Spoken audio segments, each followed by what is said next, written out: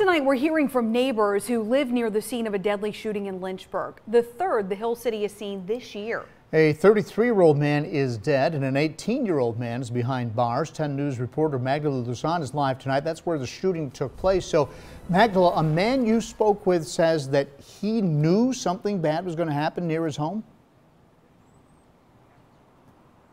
That's right, John. He did say that. He says there's a lot of foot traffic here along Madison Street, and some believe a lot of drug activity too. The gentleman tells me that it was only a matter of time before someone was shot here.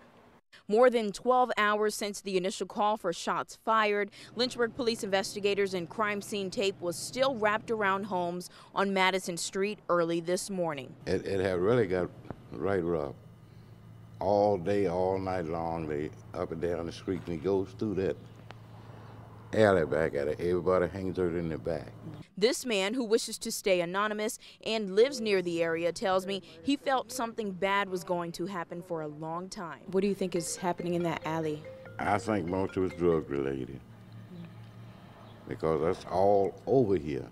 All these young timers, that's all they're doing is just selling them drugs all time of day and all time of night. He says he never called police to report any suspicious activity, but he says their landlord has. Lynchburg police arrested and charged Rodney Spinner with second-degree murder. They say they received a call after 6 last night for shots fired. When they arrived, they found Jamel Pinnell lying on the ground.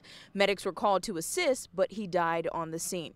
Patrol officers in a K-9 unit found Spinner shortly after. This is the third homicide in the city this year. On the city's crime tracker map, in the last month, within half a mile from where police found Pinnell's body last night, there have been 2 aggravated assaults and 2 thefts. I'll have to find me another place. I'm just fed up with it.